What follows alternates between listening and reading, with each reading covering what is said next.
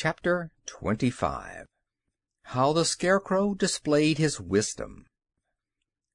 This amazing news had saddened every heart, and all were now anxious to return to the Emerald City and share Ozma's fate. So they started without loss of time, and as the road led past the Scarecrow's new mansion, they determined to make a brief halt there and confer with him. "The Scarecrow is probably the wisest man in all Oz," remarked the Tin Woodman, when they had started upon their journey. "His brains are plentiful and of excellent quality, and often he has told me things I might never have thought of myself. I must say I rely a great deal upon the Scarecrow's brains in this emergency."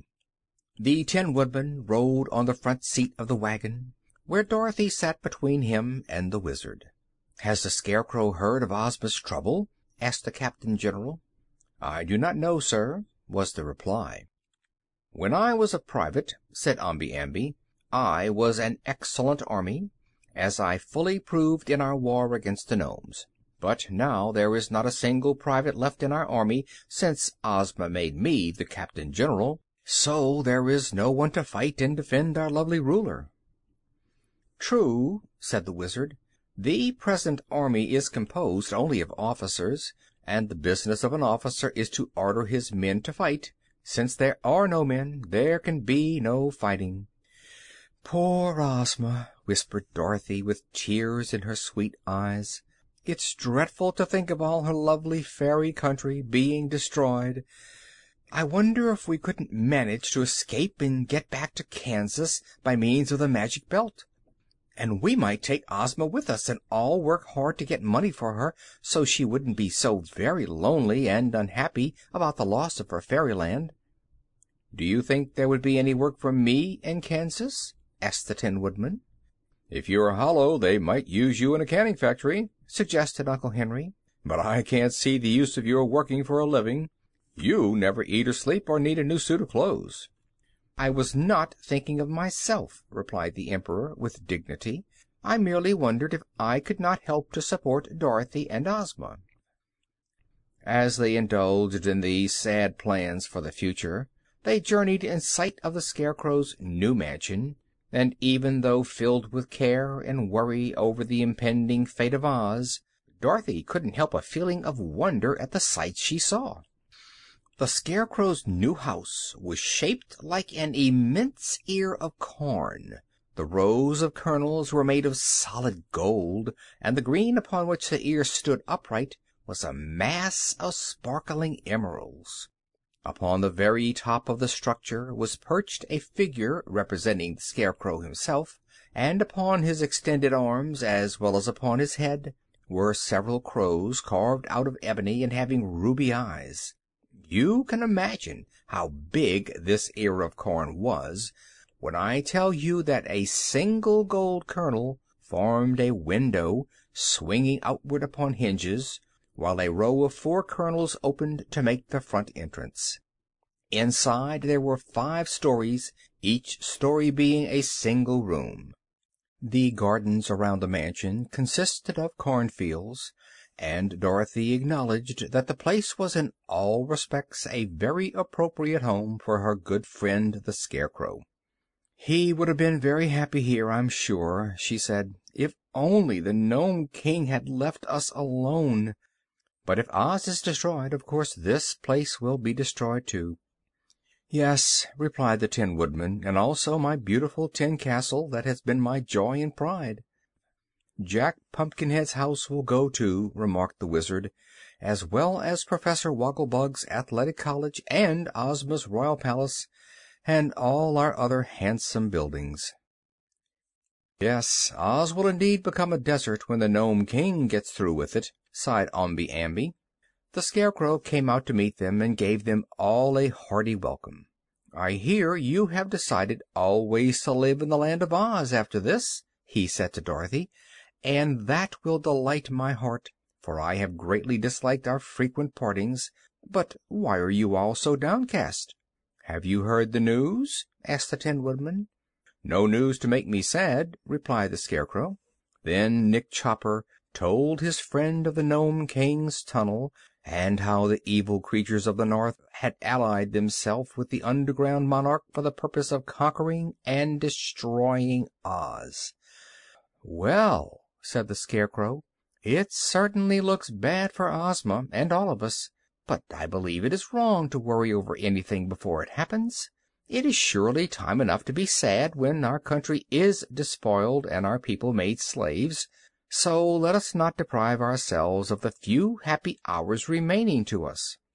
"Ah, that is real wisdom," declared the Shaggy Man approvingly. "After we become really unhappy, we shall regret these few hours that are left to us unless we enjoy them to the utmost." "Nevertheless," said the Scarecrow, "I shall go with you to the Emerald City and offer Ozma my services." "She says we can do nothing to oppose our enemies," announced the Tin Woodman. "And doubtless she is right, sir," answered the Scarecrow. "Still, she will appreciate our sympathy, and it is the duty of Ozma's friends to stand by her side when the final disaster occurs." He then led them into his queer mansion and showed them the beautiful rooms in all the 5 stories. The lower room was a grand reception hall with a hand organ in one corner. This instrument the Scarecrow, when alone, would turn to amuse himself, as he was very fond of music. The walls were hung with white silk, upon which flocks of black crows were embroidered in black diamonds. Some of the chairs were made in the shape of big crows and upholstered with cushions of corn-colored silk. The second story contained a fine banquet room where the Scarecrow might entertain his guests, and the 3 stories above there were bedchambers exquisitely furnished and decorated. "From these rooms," said the Scarecrow proudly, "one may obtain fine views of the surrounding cornfields.